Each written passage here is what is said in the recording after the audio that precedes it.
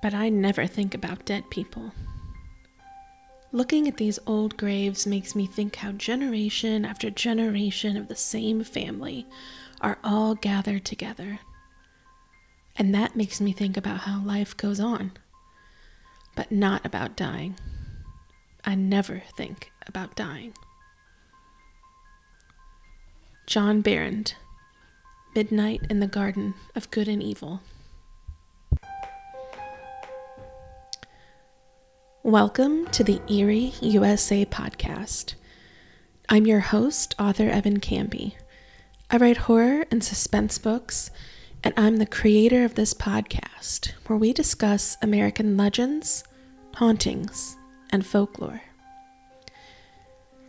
In today's episode, we're going to visit a cemetery known for its beauty as well as its ghosts. Bonaventure Cemetery in the ghostly city of Savannah, Georgia.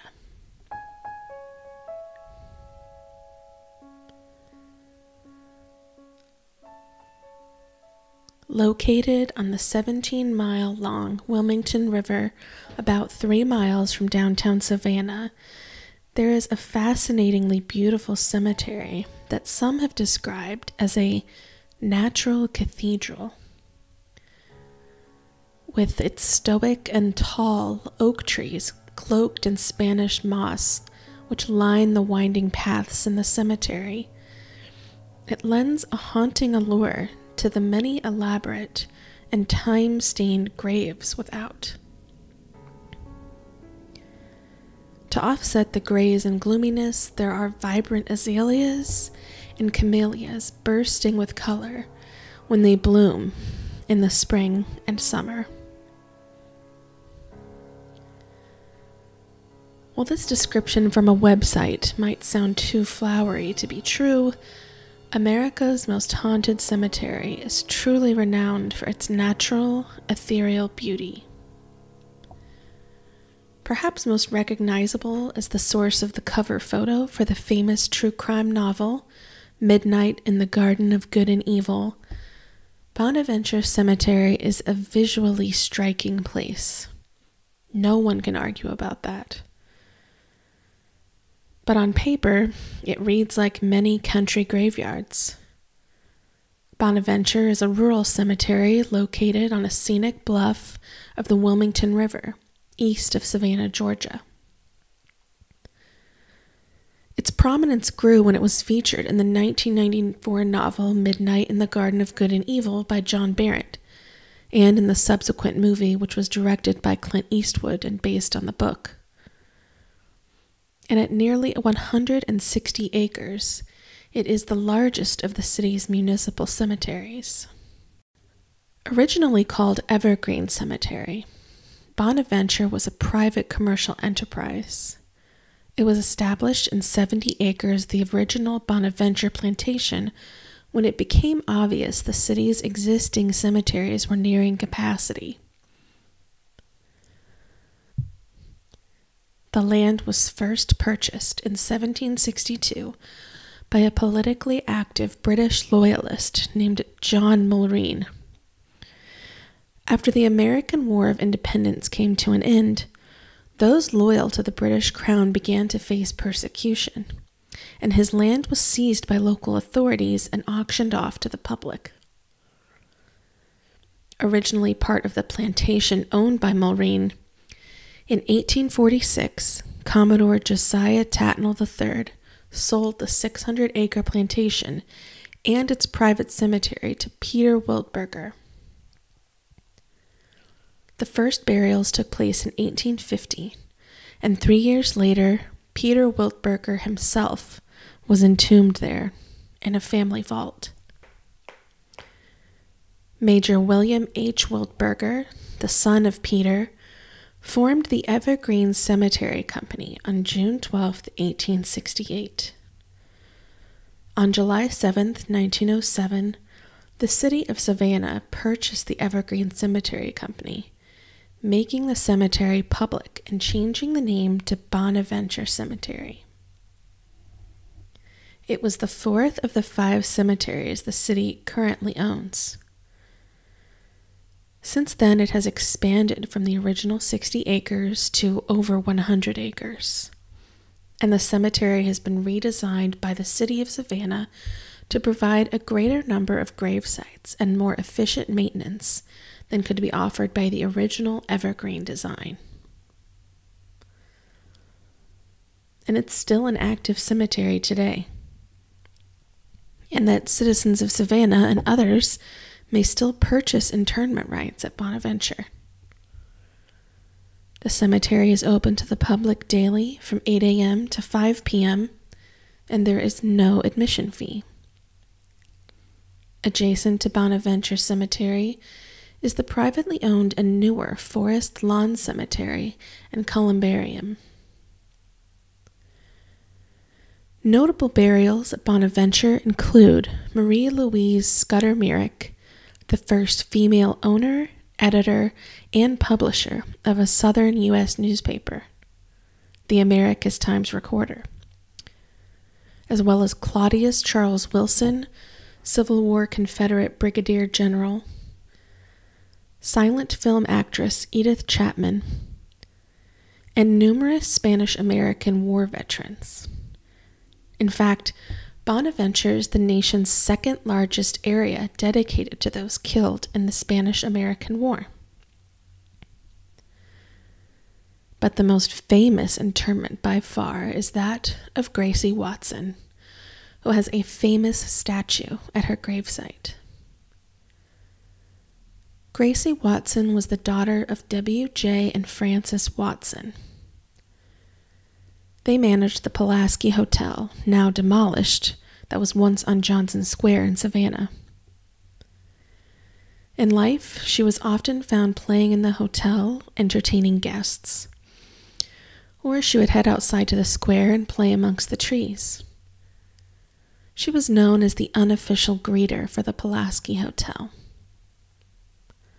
Little Gracie, as she's still sometimes called, tragically died 2 days before Easter in 1889 of pneumonia. Her parents were understandably devastated, and her father commissioned a sculpture by John Waltz to create his daughter's grave marker. This is the famous statue on the cover of Midnight in the Garden of Good and Evil. And Gracie's grave is still the most popular site in the cemetery to this day. The cemetery was designed in a traditional Victorian style with curving pathways, lots of trees, and grassy areas. Although it is a cemetery, it's still common for families to meet and picnic there, while providing a place of comfort and solace for the bereaved of those who are buried there. According to some legends, the cemetery is not just a place of solace, but of restless spirits as well.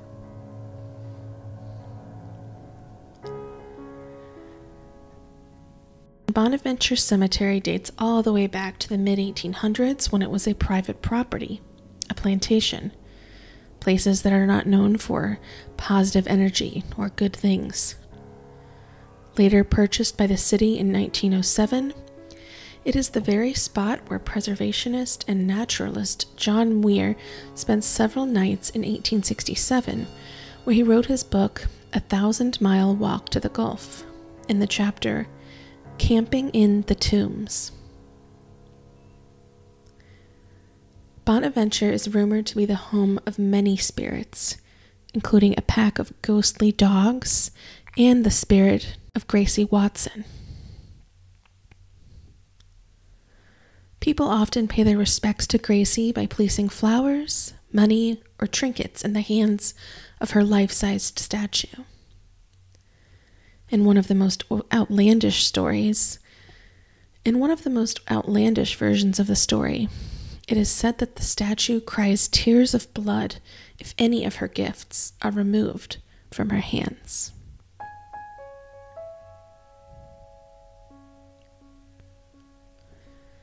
Still, stories persist that say death hasn't stopped little Gracie Watson from greeting people who come to Savannah, nor does it stop her from playing in her once beloved square. The ghost of little Gracie has been seen in Johnson Square many times over the years, and she is arguably the most famous spectral resident of Bonaventure.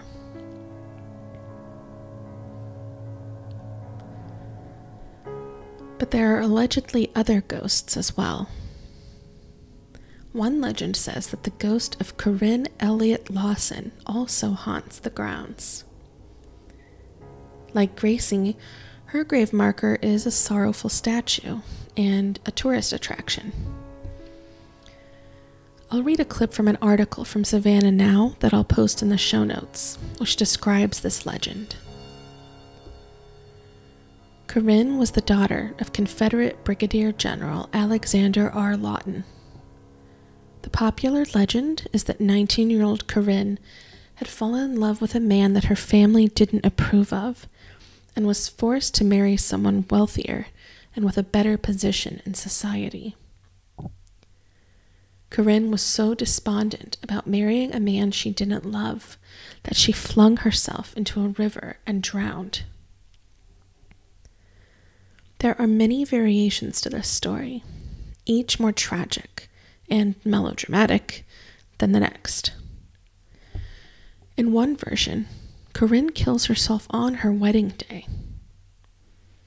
In another, she rides her horse into the Savannah River. Yet another has Corinne drowning in the Wilmington River within sight of where she is currently buried. As is often the case, the truth is not as dramatic, but it is as tragic. According to the diary of Corinne's mother, she actually died at home from an illness, quite possibly yellow fever, since the epidemic was just ending at the time of her death in 1877.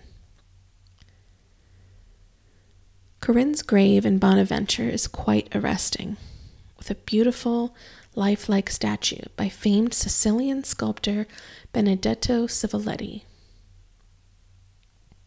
The statue, created from a photo of Corinne, depicts her sitting at the foot of a cross with her dress falling from her shoulder and a crown of flowers dropped from her hand. The dramatic detail of Corinne being engaged before her death is true. However, unlike the details of some of the stories we talk about, she actually wanted to get married. Corinne's mother and father loved her very much and created a touching monument to their heartbreaking loss. That's the end of that article clip. The stories of Gracie and Corinne are great examples of a lot of what we talk about on this podcast, about how true stories can warp over time and turn into enduring legends.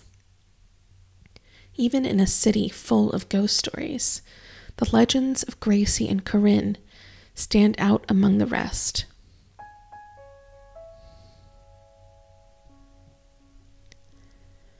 The 100 acres of Bonaventure Cemetery have drawn generations of visitors over many years. Some even say to this day that a visit to Savannah is incomplete without a stop at Bonaventure Cemetery. With 800,000 people a year exploring the over 100 acres of natural splendor mixed with statues, ironwork, and some of Savannah's most famous graves, it is understandable why this is one of the top tourist attractions in the city. The Bonaventure Historical Society was created in 1992 by a retired Savannah schoolteacher and friends. Their mission has always been the preservation and conservation of Savannah's historic Bonaventure Cemetery. To help accomplish this, their dedicated volunteers host the Visitors Center every weekend and give free guided tours each month.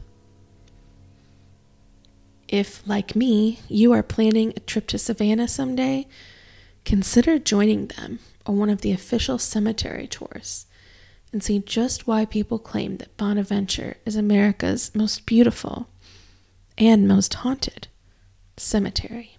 I'll leave you with a few more words from John Barrett's Midnight in the Garden of Good and Evil. You mustn't be taken in by the moonlight and magnolias. There's more to Savannah than that. Things can get very murky.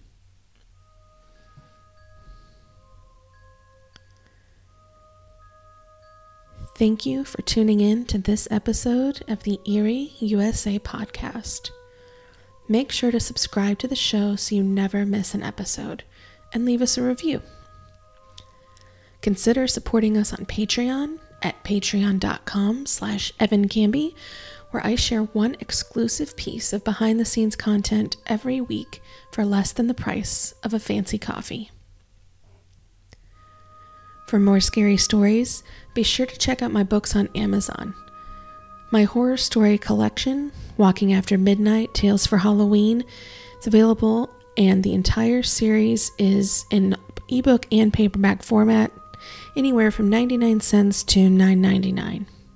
I hope you join us for the next episode, where we'll be visiting San Diego's Whaley House, a California historical landmark and museum, and what some call the most haunted house in all of America. Until next time, I'm your host, Evan Camby, bringing you America's forgotten places and forgotten people.